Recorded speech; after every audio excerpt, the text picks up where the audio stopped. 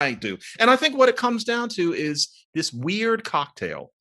It's that white people, really educated white people especially, really enjoy the idea of showing that they're not racists.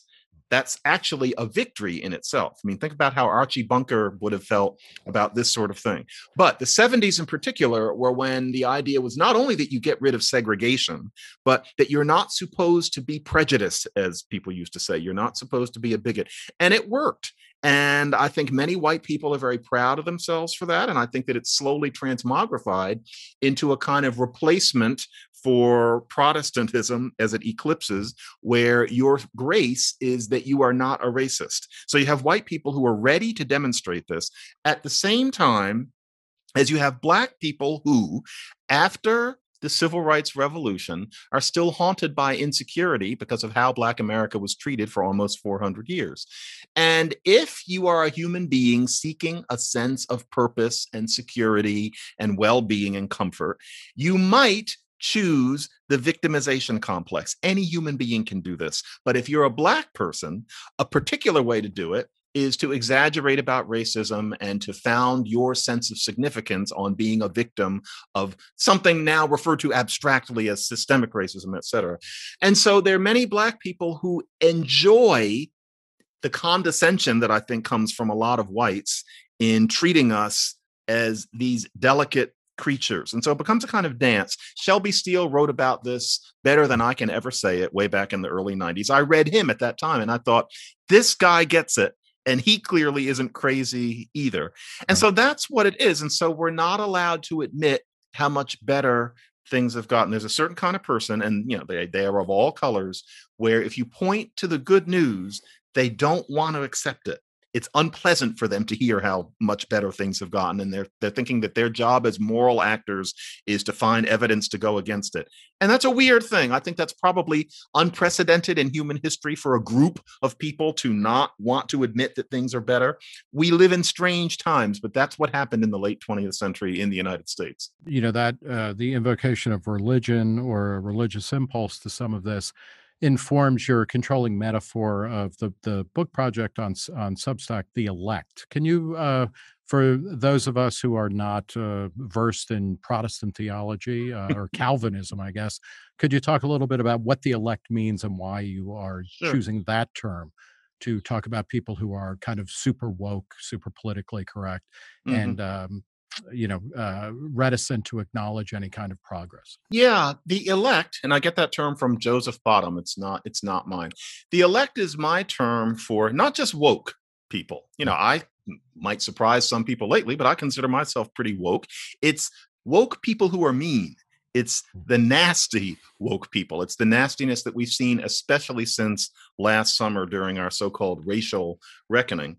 And what I mean by the elect is they're people who seem to think of their purpose as being to demonstrate that they're not racist and to police the rest of us for racism and to defenestrate and shun people who they deem to be not anti-racist enough. And so their idea is that they're doing something that's maximally good for humankind. The idea is that to battle power differentials, and especially ones about race, is the paramount goal of the concerned human being. Everything is supposed to be centered on that. And this is important. All people won't understand it, but this is so important that it's okay to hurt people. And it's okay to do things that you wouldn't urge your own children to do in the name of this larger good. And so, although the people don't think about it, all of this is very, very cultural revolution, very Stalin. It's frankly, metaphorically, it's Hitler in many ways. But as with all of those people, the elect today, the woke people who are okay with being mean in the name of wokeness, they think of themselves as having come to the ultimate answer. And the parallels with religion, especially evangelical religion, are almost uncanny, especially given that most of these people kind of look askance at Christianity in its more extreme forms. But white privilege is original sin. The idea is that if you're white, you're privileged and that will never change. Even if you're poor, no matter what you do, that's original sin. The idea that we're waiting for America to come to terms with racism, that has no meaning. What are the terms? What would that be? You say it and you nod In the same way as if somebody goes like this and does that circular, you nod because somehow that means yes. Well, come to terms with race. That doesn't mean anything. What it is it's the rapture. It's that business of the end of days and judgment day. The reason that if a person says something that isn't sufficiently anti-racist, they have to be chased out of the room or their job is because it's about heresy. The idea is we can't even stand to have Andrew Sullivan in our midst in a Zoom call. Andrew Sullivan has to resign. And remember, the idea was that they didn't want him around when nobody was around each other because it was in the middle of the pandemic. That's because they thought of him at New York Magazine as a heretic. They wouldn't use those words. The parallels just go on and on. And so you have a clergy, you have writers who are looked to say things over and over again, many of which are very hard to square with reality. But frankly, people like Ta-Nehisi Coates and now Robin DiAngelo and Ibram X. Kendi, they are priests of this religion. They don't think of themselves that way. They're certainly not saying it. But the way their writings are received is not as informational tracts, but as scriptural counsel. So it's a rather alarming movement because you can't reason with people who are working from religion rather than logic. And that's not to say that religion is idiocy in itself, Right. but a part of religion is that you sequester a part of your brain away from logic that goes from A to B to C. You have to suspend your disbelief. And the new wokeness that's mean, electism, as I'm calling it, is religious in that way. And the people in question can't be reached. And that's scary given how much power they're beginning to amass. Yeah, well, let's talk about that power. What is the power? Critics of anti racism or anti wokeness, will say, so a couple of people lose their jobs, rightly or wrongly, or they were racist. Donald McNeil at the New York Times, an old reporter who used the N word, trying In to reference. clarify a statement on a class trip in Peru for high school students. So it's already, I'm like, wow, this is taking place in a Philip K. Dick universe in an alternate Yeah. reality. But, he got cashiered for that. But you know what? He deserved to go. And it's not, is that too high a price to pay for a kind of cleansing moral purity?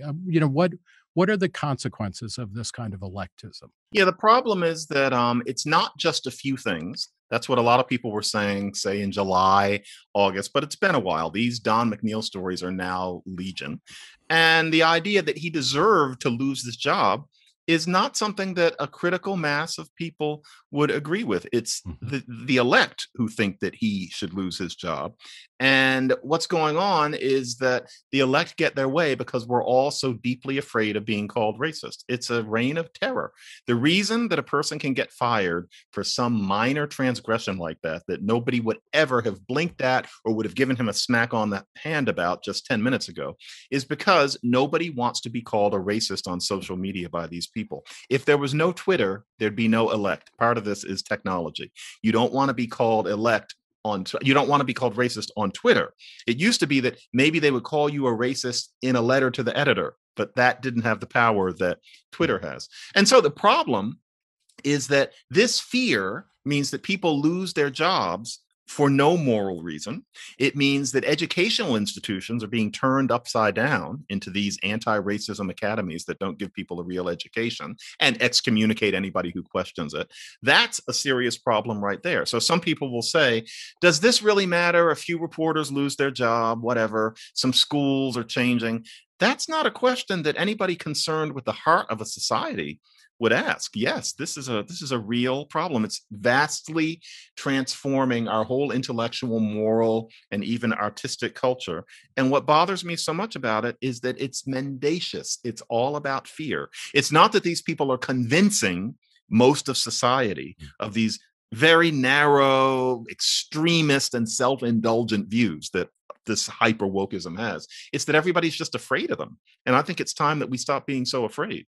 Who is driving this? And, as with most kind of vague social forces, it's not, there isn't somebody cracking the whip, in the rider's seat or something in the driver's seat, but who is driving this? Is it a series of black elites? Is it white elites? Is it some mix? At one point, you invoke at your Substack the phrase, and I'm going to butcher it because I cannot pronounce words very well, but Kendiangelonianism, Yeah. which is a portmanteau of Ibram Kendi and Robin DiAngelo, a Hmm. black, a black scholar and a white scholar. Hmm. What, who's doing this? Is it white elites? Is it black elites? Is it just elites? What's going on? It's them.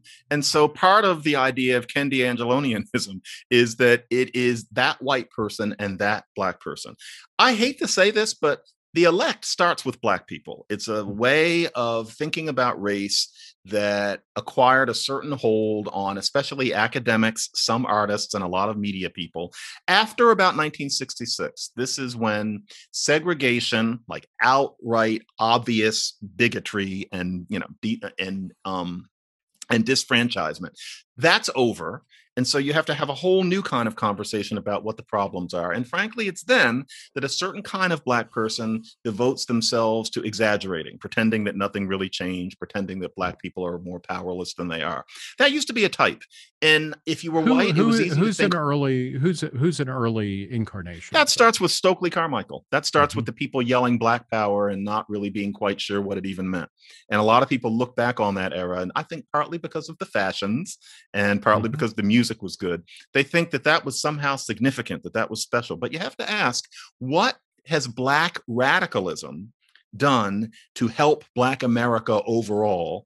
Other than be kind of a fashion statement, other than lend some inspiring speeches. You know, Huey Newton was very interesting. Stokely Carmichael was very interesting. Amiri Baraka was very interesting. Mhm. But Black America's victories have been in spite of them, not because of anything that they did. Nevertheless, you had that kind of person. And what this means is that the Ibram Kendi type has been with us for about 50 years, but it used to be that he was somebody who, got a doctorate from somewhere and wrote some books, and there you went.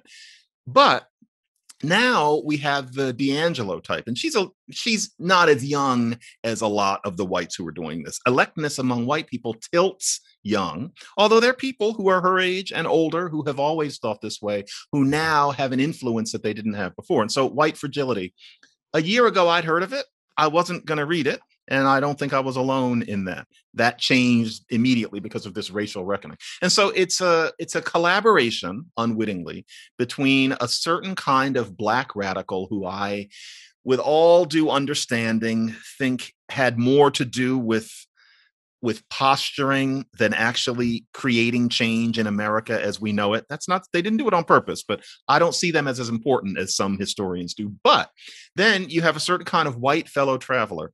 That cocktail, it's another one of these cocktails, Mhm. that is what's driving all of this. Whites who have founded their sense of purpose on showing that they're not racist and teaching other people not to.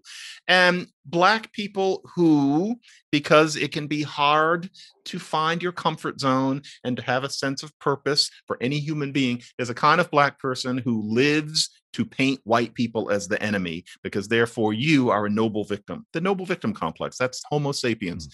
Those together, when you have black people with that problem and white people with their problem, is the elect. And boy, can that be powerful because those people like to call other people racists. And once there's social media, that can be really, really scary unless you're somebody who has the disease of not minding being despised. That's not most people.